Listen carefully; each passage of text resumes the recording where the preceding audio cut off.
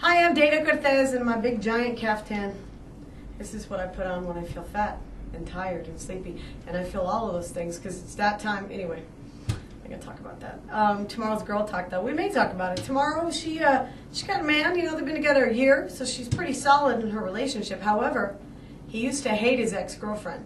Now, all of a sudden, they're like BFFs on Facebook, Twitter.